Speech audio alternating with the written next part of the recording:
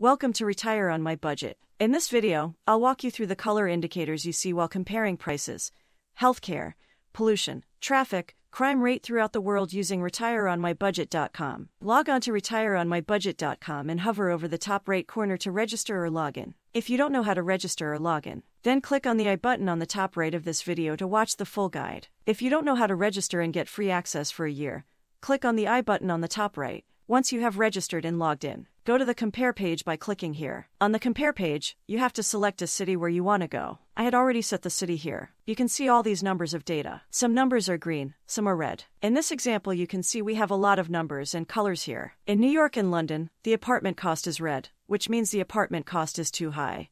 And in Bali, Indonesia, and Lusaka, Zambia, cost is in green color, which means here the apartment cost is too low. This number is compared to your current city. If a particular item, service in your current city is more expensive, you'll see these indicators as green. Otherwise, it will show up as red. Now next we have healthcare. In red color indicates that these services in the cities are very good, and green color indicates lowers number. Same with pollution index. Next pollution index include air pollution, water pollution, dirty and untidy, noise and light pollution. Again, same as another red marked city has pollution high and green city has low pollution. Traffic indexes. Traffic indexes include time index, CO2 emission index, transportation to work or school, overall average travel time and distance to work. Red marked cities have too high traffic, and green marked cities have low traffic. Crime index. And in the last crime index, you can check the crime rate, crime increasing in the past 3 years, worries about homes broken and things stolen, cars stolen,